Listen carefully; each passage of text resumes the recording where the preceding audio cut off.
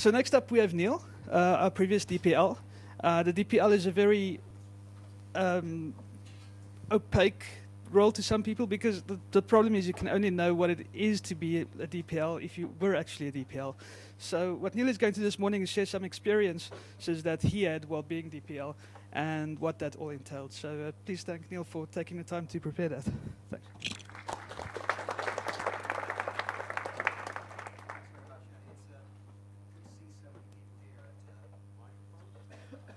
Can anyone hear? Ah, there we go. Okay. So thanks very much, and it's good to see so many people here after apparently less microphone now. After a rather good evening in the pub with lots of food and lots of good beer. So that's good to see. So I wanted to give a overview as to what happened over the last year and the sort of things that a DPL has to deal with. Now, it should be worth bearing in mind that every DPL term is different. You all have different challenges to deal with and different sort of things you need to do. Now, I knew that when I took over, that'd be a lot of work and lots of talking to people, but not quite how I imagined. There's a lot more of talking to other people, so generally to the bits of media, but also lots of other groups, lots of other people within the free software community. So I wake up and I found I was elected to the post of DPL. My first thoughts would break the code of conduct, so I'm not going to say what exactly those were, but it was quite exciting, so that was certainly an interesting time. Now, the main things you sort of get in the first sort of, well, before you officially take office is lots of media requests. So I think I had ITWire, I had Linux.com, I had a mylinuxdesktop.org or something like that, and various different things who all want varying levels of interviews with you, talking about what your plans are, and it's a really good opportunity to promote Debian and the sort of things that we're able to do. Additionally, you get a lot of spam. Now, I had some of this from being Mehdi over there, current DPL, is nodding furiously.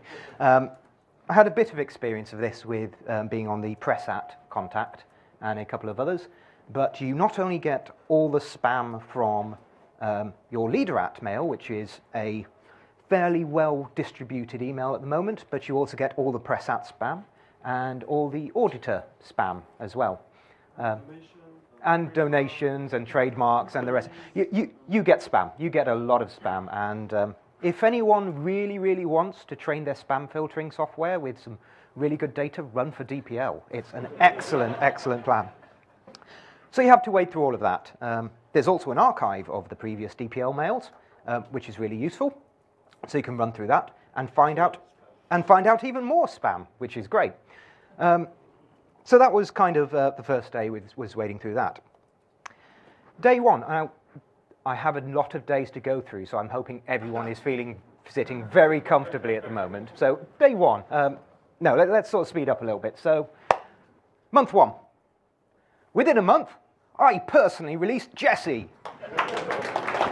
I'm claiming that. No one is going to take that away from me. It's all my work. But hey, we released Jesse. Now, that was an absolutely fantastic experience to have. Loads of fantastic press, loads of coverage from everywhere. I appeared in a video conference call to Debian India. They had a huge cake. Unfortunately, they didn't think they could ship any to me, and it would still be in an edible state, but that was a great fun thing to do. More interviews again.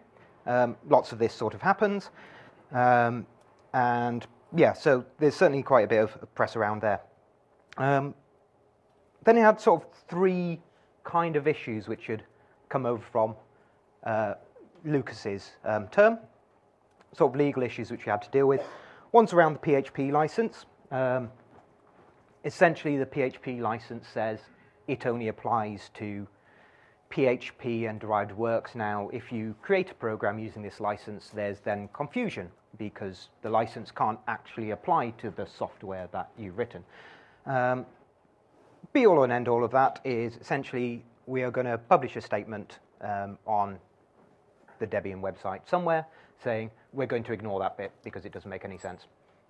That serves as a useful legal estoppel to say, well, it's absolutely ridiculous. We can't do anything about it, so things are fine. So hopefully that will move forward soon. libdvd CSS is a more interesting one. We got very close to being able to accept this, certainly in the form that we'd worked out, and then Japan came along. And it appears that in Japanese copyright law, so it's Japanese copyright law around DMCA is fantastic. So they've taken DMCA and then added bits on to make it even more complicated, even if it wasn't before. So this was, there's some language in there around machines which, well, apparatus which facilitate the making of apparatus which facilitate copyright infringement. So this is to stop people making machines which clone cards for cable TV or something. Now, that then becomes a problem for Debian because Debian is that mechanism which then distributes libdvd CSS, which then can be used to potentially view movies which you have legally bought on whatever computer equipment you have legally bought. And obviously this is a terrible thing and we should block this, apparently. But that's where we are. So that is as yet unresolved. And I really, really don't want to advocate going down the path of creating a non-japan.debian.org because non-us.debian.org was so easy to deal with. And then ZFS. I'll get on to more of that in a minute. So spending money was also a useful thing. When I came into term, I said we need to spend some money. So lots of requests came in. So I approved all those, and pretty much without exception. I think I'll mention more money in a minute. And the other one, which probably people don't know, is around DD certificates.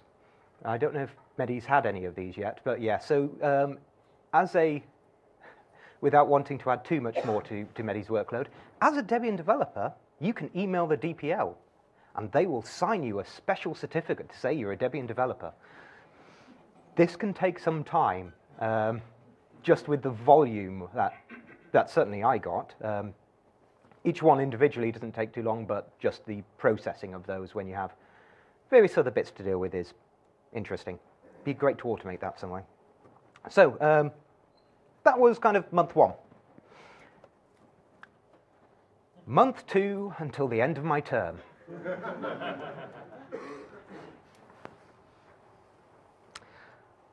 I'm working out how hard to rant about this. I'll be good. I'll give a bit of background as to where we are with this and how this came about. So, 4 days in to my term, I receive an email from John Sullivan saying, so I've read that Debian are interested in, have worked out a way of distributing ZFS. And there's major concerns with this. To the state that depending on exactly how we do it, this could create major problems for Debian and could essentially send huge ripples through the community. There is no doubt, I think, that the license that ZFS is distributed under, CDDL, is a free license. But in my mind, and quite a few others, these licenses are not compatible with the GPL. So there's a lot of back and forth, lots of to's and fro's. Essentially, we'd received some legal advice from the Software Freedom Law Center. I think Lucas originally sent in the request around what can we do with this? Is this compatible? How does this work? What do the licenses say? And we got back quite a lot of text. I'm not entirely sure it was the exact question we asked because For those who have dealt with lawyers, I'm sure you may recognize some of this, but we asked about how's these license compatible, can we distribute it, and the answers we got back, I will summarize as saying, you're not going to get sued. Which isn't exactly what I wanted to know, but fine. So not only if we did get sued, then it's unlikely that there'd be any damages because Debian doesn't have any money. I'll get onto that in a moment as to exactly how much money Debian does have. But it's unlikely that anyone would want to sue Debian. It would be bad publicity, etc. But that wasn't the question that I wanted to know. I wanted to know how compatible these licenses were. So we received that advice. I then had lots of meetings with John from Free Software Foundation, Bradley from Conservancy, and FTP masters and the maintainers and everything. And eventually, we get to this truce, shall we say, where we work out we shall distribute it using DKMS in the Contrib repository. Now, Contrib is an interesting place for those who don't know what Contrib is. We have 3 main suites in Debian. One of those is main. Main consists of programs which are fully free and can be distributed and essentially uphold our Debian free software guidelines. Non-free is for things we're allowed to distribute but don't meet those guidelines. In between there, you have a bit of a grey area, things that are free but depend on non-free stuff, or somehow the licensing doesn't meet a self-inclusive main. An example of this, so this doesn't just have to be licensing either. This is also around functionality, because I remember many years ago, early in the Debian days, we had ScumVM, which is free, but only existed to run what at the time was non-free games. Then Beyond a Steel Sky came along as free game, and excellent, it could go into main. So the point of Contrib is not just a licensing thing, it's around usefulness itself. I talked to FTP masters. Big thanks to Noodles as well, who helped with some of this.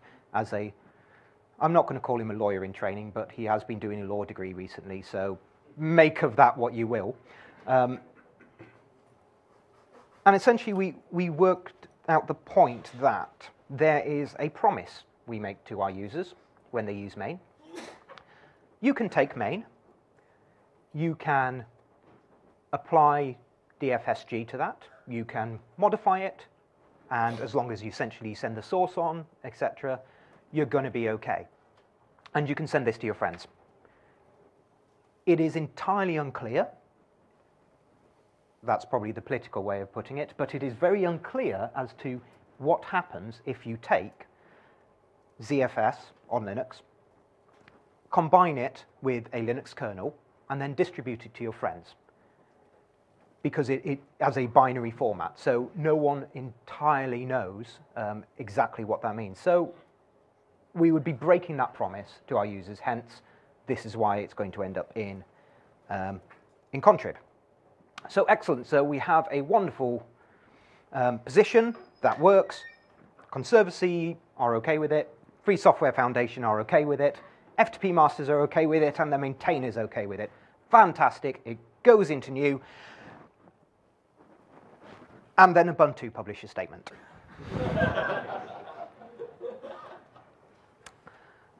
Ubuntu publish a statement saying they're shipping the binary. On advice from a senior free software lawyer.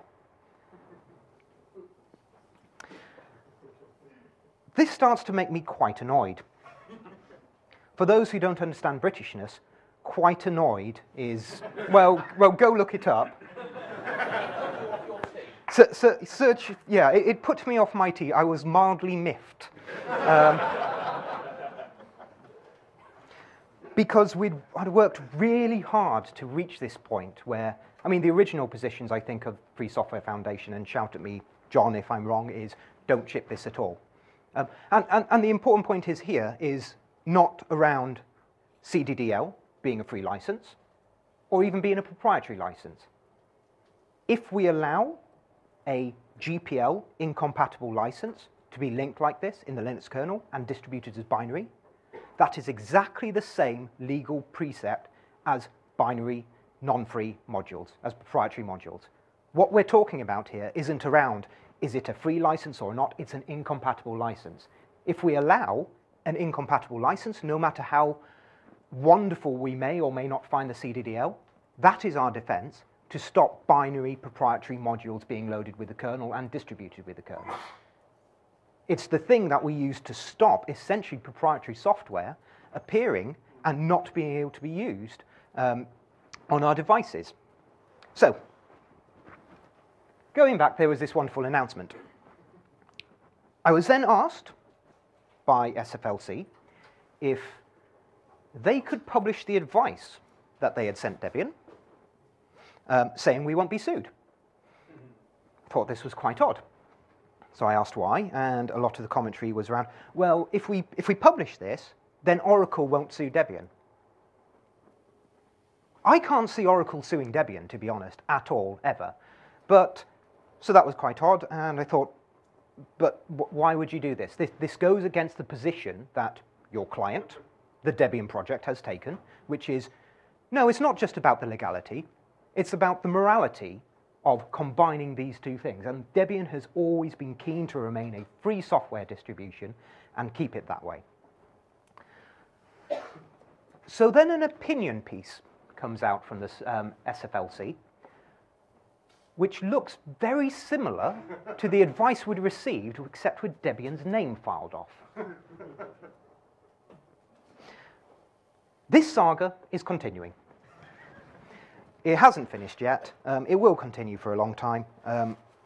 I just hope that us, as Debian, recognize our role within the wider community and work not just as Debian, not just as Debian versus Fedora, not just as SPI versus SFLC versus Conservancy or Free Software Foundation. This is an issue which is important to all of us who care about software freedom and the ability to use our devices together. Enough of a rant about ZFS. Delegations. I could be wrong. I believe I'm probably the first DPL who ended with fewer delegates than they started with. So, press, publicity, bits got combined into one. This is now just the fantastic, I have to say, publicity team. I don't know if anyone's dealt with them recently, but they're incredibly active, and the amount of stuff we're getting now is absolutely wonderful. Yeah, thank you very much, Jim. Especially if you're listening to the stream at home. I think Laura is probably there. Hello. Auditor got changed into the Treasurer delegation. This was a slight confusion with the role. They started getting emails saying, can you please audit our programs and make sure they're secure or something. For people who are handling monetary books, this was a little bit confusing for them, so just to highlight the sort of differences here, this is now the Treasurer. Front desk got de-delegated. I spoke to DAM, I think, at a mini Debconf in Cambridge. They wanted me to update the delegation because they were changing people or moving people around. I asked what they wanted actually delegating, and then we realized there wasn't anything to delegate. It was just running a process and looking at applications and not making any decisions. Then Debconf chairs. Now, this one was fairly contentious, and I'm particularly sad that I wasn't able to help deal with this during my term. Essentially, the role of Debconf chairs is a very difficult job, and so is organizing all of Debconf. How do you ensure that there is accountability to the project for what you're spending project money on, but at the same time allow the local organizers of the event to actually get on and run it, and create a great event that we've all come to expect. sorry, Mehdi, a fun one for you, dealing with Debconf chairs. So I've handed it over to him, so we'll see where it comes from there. Easy subject, apparently. Excellent. Then in my final bits for the mail, I delegated for 4 hours the Debian trolling team. This was given to Paul Tag, and it had one power only, which was to declare what color T-shirt the DPL shall wear. Now, I was clever enough to time limit it, because over those 4 hours, well, there was a few changes of shirts, shall we say. And you can probably see sort of the lateness of the hour throughout the evening. At first, all happy, excellent, great. Then getting very tired, and by the end of it, what the hell, I'm running out of T-shirts. Oh, punch someone, well, possibly Paul Tag. Money. In my platform, I said we have too much money and we should spend it. Now, every request that came in, I replied and said, spend the money already. People said, can I have 2,000 euros for a sprint? I said, let's go up to 2,500 euros, because I don't want people coming back again and saying, oh, we went over the budget by 100 euros or so. Did a lot of work with Debian system administrators as well to get things like new disks, improve hardware, things like this. So this is just the money at SPI in the various earmarks that we have. And so, very pleased to say that with this great amount of spending that I authorized and told everyone to do, we ended up with more money than we started with the game. Oh, dear. Let's keep it up. Those dates don't exist, so what's the view there? Sorry? Those dates don't exist. April doesn't have a 31st day. Then, 30th. So Marga was saying, Marga spotted the deliberate mistake I put in my slides to make sure everyone was awake. End of April, which I took from it to be. It's a special day. It's a very special day in this case. But so anyway, we ended up with, once again, more money than we started the year with. So I'd certainly encourage people to donate more. Donating more is good.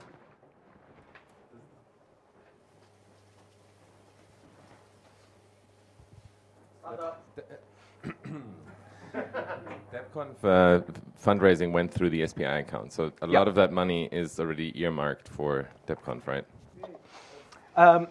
Yes, but it was also earmarked for the previous Debconf. Okay. So it's... So we have to spend it in Germany last year. And other TOs also get more money during that year. So yes. Yeah. Isn't there another problem with the dates? Isn't it 1 year off, both? Because you started in 2015. No, that was my term. No? No, that's mine. 15.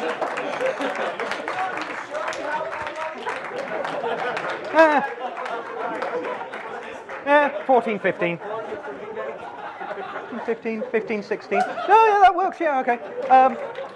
But the numbers are right anyway, so.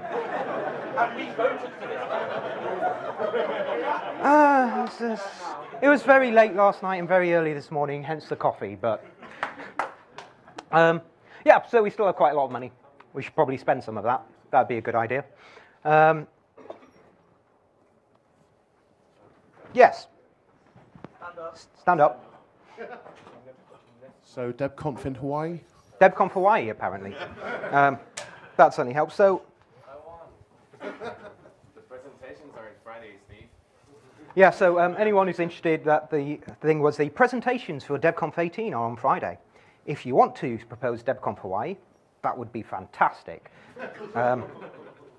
Especially as it's summer back at home and winter now in Cape Town, although it's been reasonable, a little bit cold and raining a lot, so a lot like a British summer anyway, so I feel quite at home. Other bits which I wanted to do, bike sheds, the new name for PPAs, as FTP Masters decided to call them. I think it came from an original joke, which I made in one of my talks, and they kindly decided that apparently my humor is so bad that it can be turned into a code name for something we do technically. As I understand it, the bits that are left here is stuff to do with WannaBuild and how that integrates. And hopefully, at some point, maybe by 2020, we will get bike sheds. I'd encourage anyone who is particularly interested in this, go talk to Andreas Barth, ABBA. He's not here, excellent, so I can volunteer him to be the point person here. Go talk to him, try and work out what, if you want this, yes, Mehdi. Does it work? Yeah. I suggest anyone interested to go talk to Aurélien Jarnaud, who is the maintainer of the WannaBuild and the Built-in network today. Excellent. Aurélien Jarnaud, Aurel32. Good. That's the next stage for that. I think that did work quite well is outreach. So certainly with the outreach team, I think I said Debian will guarantee a minimum of 4 slots per session. And so that's gone really well. It's something that I was keen of and trying to increase the amount of outreach we do and making sure that we can do that. Excellent. I do have some time for questions as well. So there's lots of people to thank. Particularly like to thank, at this point, Lucas. I know that when I think Steve took over as DPL, it's like, ha, you're DPL, congratulations, see you. But I got a fantastic handover from Lucas, lots of detail about, and introductions to various people as well, which was really, really handy. A huge thanks to everyone who's helped me during my term. Particular thanks to these 3 organizations, Free Software Foundation and the Free Software Conservancy, Software Freedom Conservancy even, who were able to support my role, not only with just questions and interacting with the rest of the community, but a good amount of moral support as well. These people know what it is to be the figurehead for a large and public organization, so particularly John, Karen, and Bradley from the Free Software Foundation and Conservancy particularly. Like to thank them particularly much on this speech. Yeah, thank you. And you know I said Debian has money. Well, these sort of people are ones who also help uphold software freedom within the things. And quite frankly, they also need money to do it. So go join these people if you haven't already. Conservancy, for example, this week, if you join this week, then there is a generous donor who's going to match your funds. So I encourage everyone here to sign up for them. Also, if you're at a conference and Conservancy are there, they throw an awesome cocktail party as well for people. With some rather low budget, but you will get the exec director of the Conservancy cooking you chili. Also like to thank my employer, Collabra, who were absolutely fantastic during the year. They're actually, I think for the first year this time, a gold sponsor of Debconf, which was really handy. So, unfortunately, due to South Africa Customs, we didn't have our usual bump at the jobs fair and stuff like that, which has now arrived. So thanks very much for the org team for driving down to the depot and picking it up and the rest of it. So there's loads of stickers and things like that. And is there anyone from the org team in the audience? Cover your ears. Because we've also got these flyers. And on the back of the flyers, they get made into paper aeroplanes. They're absolutely fantastic. It says Air Debconf, apparently. So, yeah. Yeah, but everyone has permission to fly. Everyone has a permission for a flyer and then to turn it into paper airplanes. So that's fantastic. So I'll shove those out and things. Yeah, the responsible person says that we can all make paper airplanes, so that's great. So yeah, I guess that's it from me. We have time for questions, I believe. I'm not seeing a yellow or red sign. Oh, 10 minutes, excellent.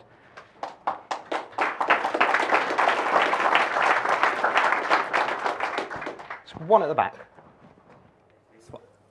Oh. Thanks for the summary. And while seeing these FSF Software Conservancy logos over there, did you make any progress with the, well, interpretation or stubbornness? Sorry? Did you make any progress about the, well, interpretation of the GFDL? That seems to be some kind of stubbornness on the, well, maybe FSF side, maybe on the Debian side, but it's not in the interest of, I think, our users not to ship documentation, to ship free documentation, just because licenses say, well, there are invariant sections about back and front cover texts, and maybe we can keep this upgoing again while, well, all involved people are here at Debconf. Yeah, so yeah, thanks very much. So this is one of the, I mean, the FSF and Debian have some, let's just say actually minor disagreements about what we think is free and what we're trying to produce. I think this is oddly the one area where Debian is trying to be more free than the Free Software Foundation in this particular case. Now, the wonderful thing about this talk is that we have people here who can answer that. So, John.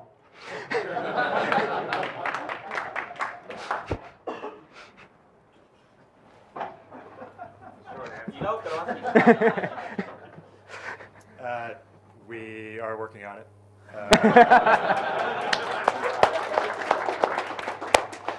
I, personally want to see everybody on like Debian and FSF on the same page, particularly about definitions of what constitutes free and not free software, documentation, material. I think that we've had a good several years in a row, actually, of just good conversations and figuring out how to move forward. So that's obviously one of the more complicated areas that's been an issue for quite a while. But we're interested in talking about it. I've gotten very good responsiveness out of Lucas and Neil and Zach, and had a chance to meet Mehdi here too. So I think that we'll continue to have very frank conversations about everything and hopefully make some progress.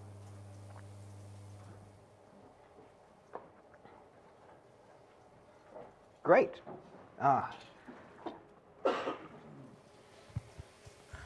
So it seems that you spent a fair amount of time working on ZFS. I was wondering if you, one idea I have had for a long time is that we might be useful to have some kind of Debian legal advisory team, people who are from inside Debian and that could collect the advice from all organizations that provide advice to Debian, and just build up the various proposals and dig this up to let the DPL decide. I don't think it makes sense to delegate the power to decide on this. That should stay still the DPL. So one thing that I think would be particularly interesting is increasing Debian's options for who we can get legal advice from. Certainly, as in my term, we had a new pro bono legal advice around trademarks, which is Marie, who's been helping us with trademarks. There's various options I think we have, because I think the traditional saying is if you put 3 lawyers in a room, you'll get 7 different opinions. So certainly that's certainly useful. And that kind of interestingly touches on a question that I think the project needs to think about, which is what does the project want from the DPL? The DPL is an interesting position where it's not entirely clear what's expected there. I mean, is this a administrator who makes sure and checks all the finances and approves things like that? Or is it a spokesperson who goes and does a lot of press events and turns up at events and talks to various different organizations? or is it a mediator who goes and deals with conflict within teams? Sometimes even within packagers I've received some of those, which is tricky. And I'm not convinced that this is a role that one person can take on, especially if they're not working full-time on the job and be able to achieve everything that they want to. I don't have the answer to this, but it's certainly something that people should think about when it comes to the DPL role and what's expected of them. I think we have time for one, maybe two short questions, if anyone else has any of those. We've got 5 minutes. No? Oh, yes.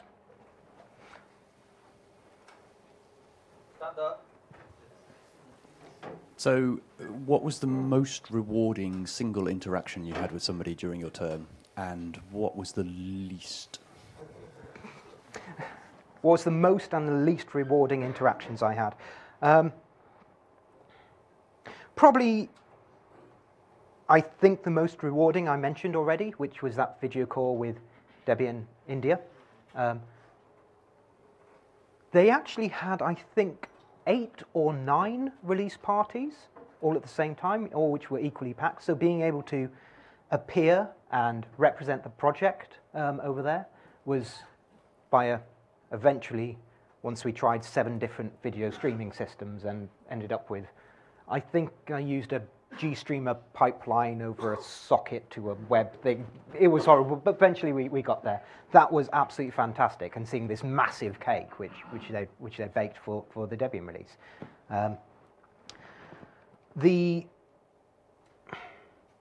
Not necessarily the worst, but the most annoying, I think, interaction was from a least rewarding. Least rewarding is a member, someone who used to interact with the project quite a bit, and doesn't have access to the BTS or various list servers at the moment, emailed me and said, "What's happening to the team survey for the ITS?" Yes, so that is a bit of a what. Eventually I managed to decrypt that this is actually talking about the bug tracking system, and the team survey is something that was about 10 years ago when Steve did it. Someone believes that it's entirely dysfunctional and the BTS's team are all rubbish and aren't doing any jobs and are annoyed at being banned still. So I received a number of emails from this person. I wrote back, I was going to write back, and then eventually I decided that this is not going to stop anything, so I ignored it. Very, very quick. What's the most bizarre interaction you have had as a DPL? What's the most bizarre interaction I've had? The most bizarre interaction I had was before I took office. I walked into my local running club, which meets in a pub, obviously, because we're British. Turned up, and then 6 or 7 people I know said, "Hey, congratulations, let me buy you a pint for being DPL." Which was great, but it sort of emphasized to me actually what a big deal Debian is and how much it actually has influenced beyond just the free software people we know. People rely on it, they really use it, and they love what we do and want us to carry on doing that. And I am out of time now, so I'll just say thank you very much for a fantastic year. It's been a hell of an experience. Please, if you think about running, do so. You won't regret it.